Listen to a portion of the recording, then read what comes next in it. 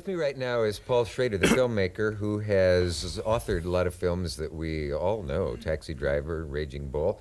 He wrote and directed, correct me if I go wrong here, Blue Collar, American Gigolo, Cat People. Have I made any mistakes so far? No, no. And his latest film is the highly controversial, it seems all over the world, film Mishima, sometimes pronounced Mishima in America, mistakenly, about Yukio Mishima, the Japanese writer, who was, I guess, the most famous writer Japan has produced in modern times.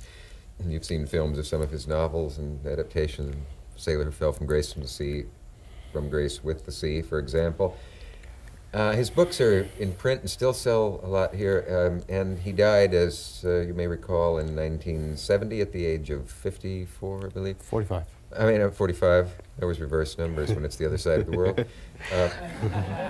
By a spectacular harakiri or seppuku in public, in which he disemboweled himself and was beheaded in a ritual manner.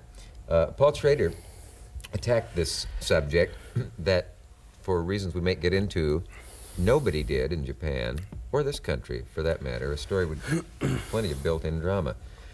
I wonder if I've stopped introducing you when we're talking now. I'm supposed to say, will you welcome Paul Schrader, but it always seems so silly. Go ahead.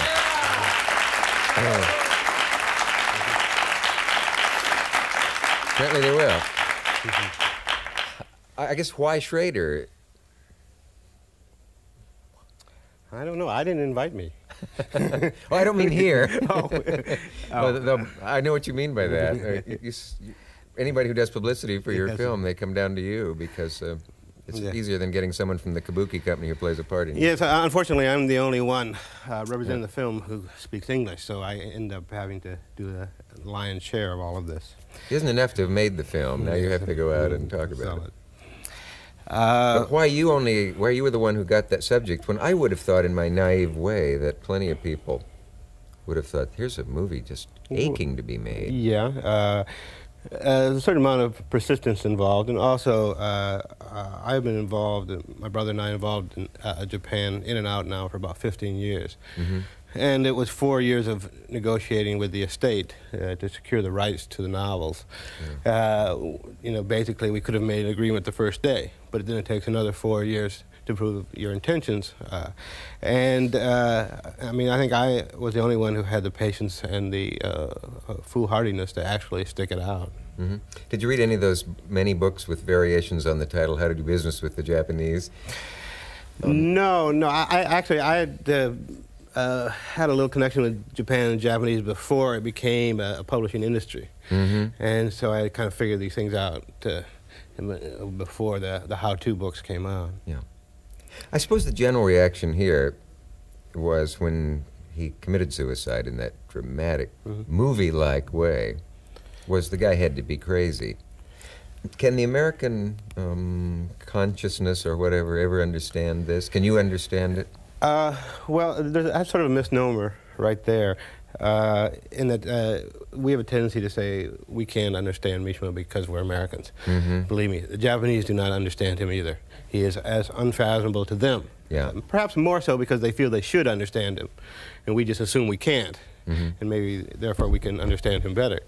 And he was the obviously most peculiar man and a puzzle of a man who was a prodigy as a writer and wrote very quickly and became famous very young. And then grew disenchanted with words themselves and gradually turned himself into one of his own characters, one of his own creations. And so that his final work is his death. And it was staged as one would stage a theater production. The location was selected, the audience was notified, the press was notified, the date was known a year in advance. He designed the costumes, and he wrote the script. And he cloaked it in a kind of political facade in order to give it a greater importance. But basically what it was the final interior drama that he had been acting out and reacting for 20 years. He has to be one of the strangest men who ever lived, because you'd think that, first of all, it would be enough for most people to have a wife and a family and a very successful writing career and all of that, and without having to also rebuild your body, have a private army, to become a target almost. He would willingly go to places where he knew he would be booed and hissed and so forth. His very controversial Confessions of a Mask, his first book, which was a biography of a young man's developing homosexuality, among other things. So he had just almost everything you could imagine was part of his life, and the mixture was I think that the secret of his life was that he was really a functioning schizophrenic, and that that he could move very easily between all these masks and guises. In fact, he felt very comfortable behind each mask. And if you were a literary friend, you were going to have dinner with him, the agenda of your conversation would be known, and you would discuss this. And you would not be allowed to discuss another subject. Your homosexual friend, that you would behave in a certain way. And none of these masks ever met. And I think probably because in the center there was just a big hole. And all there was all these sides. And then he grew to this notion that true harmony in life, all these contradictions can only be harmonized in death. And as one of his biographers wrote about him, he had a lifelong sexual desire for death. That's strange. And I guess that's crazy. But sex and death have always been tied together. I mean, the orgasm being a little death in Shakespeare, all the puns about death and to die. John Donne and all those people. Yeah. The first John Donne. And but I think that if I can regain my train of thought, which was... You hate doing this kind of thing. I just feel sorry for you. But you do it very, very well. We're talking about the fact that he had all these contradictions in him, that he was a functioning schizophrenic, you said, and that he programmed this death, and talked about sex and death as being together. Yeah, I mean this notion that intertwined and romantic ideas. The real harmony of all these contradictions can be harmonized then at the moment of death. Yeah. And in fact, the very form of death, which seppuku, is in a way so delightfully metaphorically male and female. Because it's both. You're playing both halves of the relationship, and in the Orient, the stomach being the soul. And he really got his motor cooking on all these kinds of elaborate metaphors, and drove himself into going down a progressively narrow corridor till finally the only light at the end of the corridor was this oft-rehearsed death. As a child, he always was obsessed with pictures of knights dying in bloody armor, and the saint with the arrows in him that he posed as. Interestingly, Western projections. Yeah. The character you created in Taxi Driver, played by De Niro, certainly had a dark side, presumably influenced a presidential assassin. Is there a... what am I trying to say? Well, let me let you off. Does this mean anything to you at all? Well, first of all, I'm one of these people that believes art actually works. Art works? It works. That you can purge certain antisocial feelings through either watching or creating a surrogate. And so that by writing about a taxi driver or seeing one, you don't have to be one. I actually believe art has a social function in that way. For Mishima, it didn't. Every time he created a successful fantasy, a book, a play, and it was vastly popular, all it did was drove his fantasy needs up to yet a higher level, and they became more and more hyperbolic, and eventually they took over his private life. This is fascinating because here was a extremely good writer, and very famous and very celebrated, but for whom art really wasn't working. It was only making his problems greater. I don't know the answer to that, but that was certainly one of the things that attracted me to this film. This is almost a strained parallel, but one of the classic defenses of pornography is that it leads to masturbation on the part of the people who buy it, and therefore prevents them from committing sex crimes at times, and they've proved this and so forth. So this would be an example of the case where this exception, where it didn't work, it only made it worse. And I'd hate to do that. It's not a good parallel, but I hate to do that parallel because pornography has now veered off into an area that is unforgivable. I mean, what's that? I mean, just the degree to which pornography has gone, which is a whole other discussion, is masturbation is no longer enough. But an interesting point is in Japanese pornography, and that especially favored by Japanese high school girls, is a very beautiful young male character who dies a bloody death while still in the prime of his life. They are very, very much enamored of violence in there. I'm not selling this book, nor is it Mr. Schrader's. It's one of a it's a biography of Mishima, significantly written by a John Nathan, clearly not a Japanese name. The point being he was one of Mishima's translators. Yeah. Now, Norman Mailer talked about meeting this skinny little Japanese man once and being told later that that was Mishima, who had committed suicide years later. He said, but I saw pictures of him. He was a burly...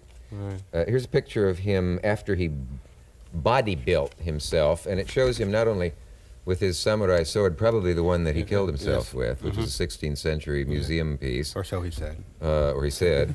But that he had, it shows all of his obsessions, I suppose, the narcissism, the implicit homosexuality. Of the Interestingly, in all those photos, you never see his lower legs, because those muscles were not needed to commit seppuku. He only worked on the muscles that he needed. And interestingly enough, he committed seppuku, or harakiri, in one or possibly two films as an actor, didn't he? At least one I know of. Yeah, well, one was he directed his own version of a short story he wrote, in which he pre-enacted his death. He also pre-enacted his death for a series of still photographs, which are still have never been released. By whose orders? Well, they hadn't come out yet when he died. So they're still from coming out. They're still in the photographer's vaults. Maybe when the photographer dies, or maybe when this whole generation dies.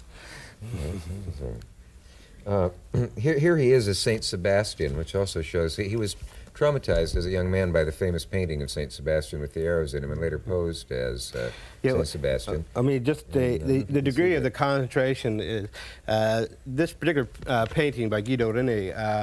He writes in his autobiographical book, was the object of his first, I was going to say ejaculation or masturbation. And then, and that was at the age of 16, and then 30 years later, just before his death, he poses as the object of his own sexual desire. Yeah. It takes a lot to hold that for 30 years. Wow. Yeah. Well, it's a fascinating thing in many ways. For one thing, everybody thinks that Mishima is his or her own property. A lot of people don't want to talk about him in Japan, partly because of the political implications of his right-wing exhortations to take the public back to a militarist kind of thing that they see as dangerous. Also because, I'm sure my Japanese friends will forgive me, they don't think foreigners have any business talking about him. Yeah, well, I mean, one of the tenets of the Japanese personality is that a Westerner can never, ever truly understand the Japanese. That is a given, you know. And if you want to make a Japanese very anxious, you just say, you know, you Japanese are like people all around the world. That will upset them. If you want to make a Japanese quite happy, you have to say, there's no one in the world like you. Because that's sort of the whole idea of the island culture and being cut off. So, well, for 200 years it was illegal to leave the country, so they had some reason. It's only in the last 100 years that they even thought that people could speak their language. Non-Japanese could speak their language. So, so here you have a figure that is very, very upsetting to the Japanese because they don't know what to deal with him, how to deal with him, because he put himself above society. That was his big sin. It wasn't politics, it wasn't homosexuality. It was, they have a saying in Japan, the nail that sticks up will be hammered down. And he made sure he would never be hammered down in his lifetime, and then by his death, he would never be hammered down throughout history. So it deeply offends him at that level. So he falls into limbo. He simply is not discussed.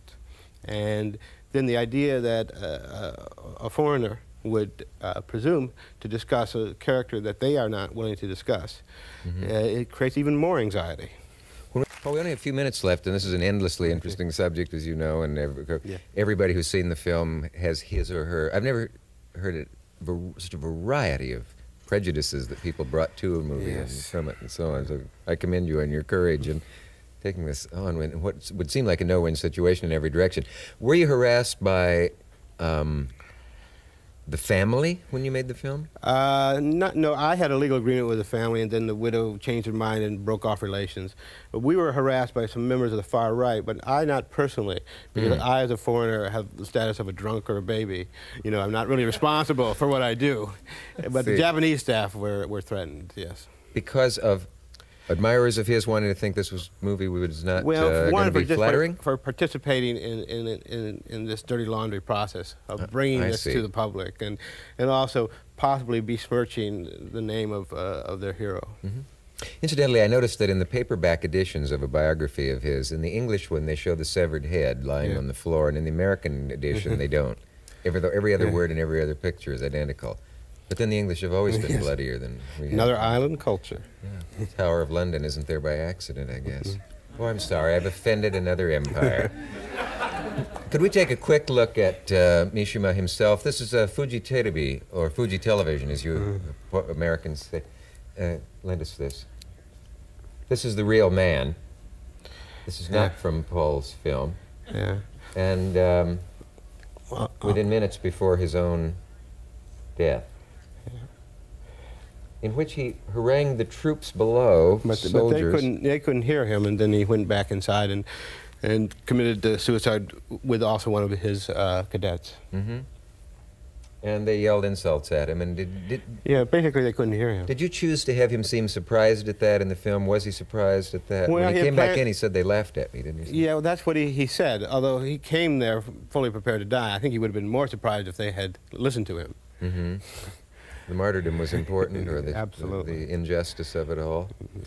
Is there any chance, didn't he release some document to the press saying if this thing that's going to happen doesn't happen? Do you think that anywhere in his mind he thought maybe he wouldn't do it?